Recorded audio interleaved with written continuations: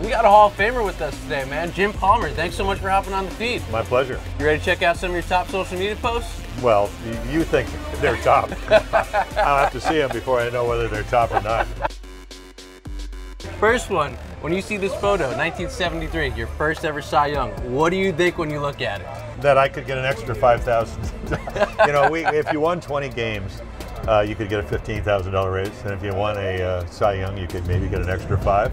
So that's why I'm smiling. Hey man, you got some flow. I love it. Guys had long hair, and a lot of the guys had mustache, but you always knew who they were because they had their uniforms on. So we had like a players union meeting over there, and everybody looked alike. I didn't know who was who. You've always had that flow. Check this out. Well, you know, that actually was part of the one of the Topps baseball cards. They have my picture, yeah. You know, I'm born here in New York, so I'm sure that's up in Westchester. Oh, no way. Yeah, I thought I could swim a little bit better than having to have an inner tube, but apparently that wasn't the case. So is this yours? This was on the Twitter No, timeline. you know, my wife's dad was a collector. I mean, you know, he had Babe Ruth's shoe when he played with the Red Sox, bronze. What? Yeah. Before he came to the Yankees, he had the gun to kill Billy the Kid. And you have some fun autographs yourself. You signed a kid's forehead? Well, yeah, you know, and I told him, I said, if you really want an autograph, I'm going to have to sign your forehead. And he was so nice. He was, you know, fun. I mean, look at the smile. You can tell. You know, it's funny. People like what you do. They think you're something special. But I found years ago that if you're actually just nice to people, I mean, the same amount of time it takes to be rude to somebody, you can sign their forehead. Yeah. And, you know. Everybody listen to that. That's good advice. Well, it's right just, there. I mean, you have a choice, you know, and it doesn't take any longer. I mean, it's funny when we go to Cooperstown, start joining autographs. Number one, there'll be a big line, but it's so much easier just to say, hey, thanks for coming. You know, I'm glad you love the game. Take their hand, take a picture, and they think you're a lot nicer person than you really are. No, I'm just kidding when they say that. But a fun interaction. And I always say that if you're a dog person, you're likely a good person. So you are a good person. And oh no, here we go with Teddy.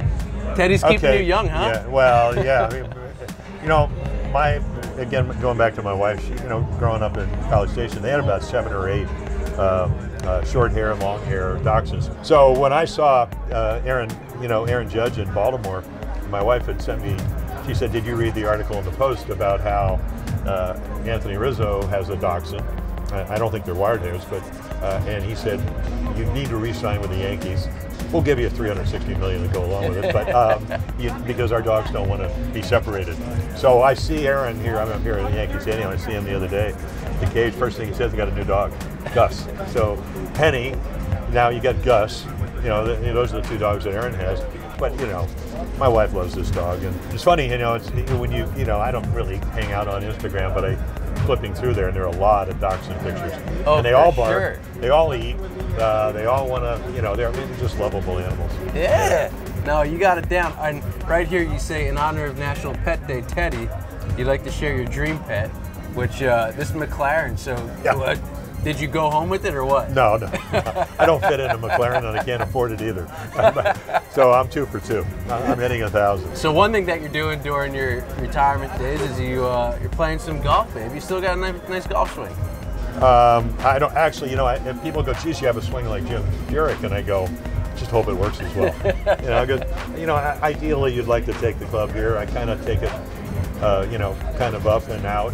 But you know, again, so did Freddie Couples, and he's doing quite well still, and at an advanced age on the senior tour. Whatever. Did you ever get a hole-in-one? You know, actually, I'm playing golf with Jeb Bush. All right. And we're playing down in South Miami. We get to the 8th hole, and I hit an 8 iron. I think it's 160 yards, and you know, kind of goes over a little hill, and Jeb Bush looks at me and he says, "Did you ever have a hole-in-one?" I said, "No." He said, "Well, you just did." No way. And I go, "Are you sure?" And the 2 Secret Service guys with the, you know, with the Uzis on the back of the golf cart, they go, "At least you had witnesses there to see it." Oh yeah. Howdy folks, Cowboy Jim here. Now, you do know it's Sunday night, and you do know, what does that mean? Yellowstone. So, I haven't exactly been like Ben McDonald, because we don't have a lot of gators out here in Southern California, so I made some Texas Aggie chili.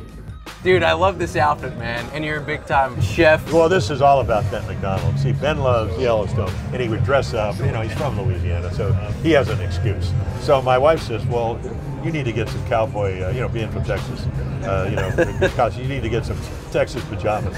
So I just figured we make chili, you know, and it's not ranch house chili.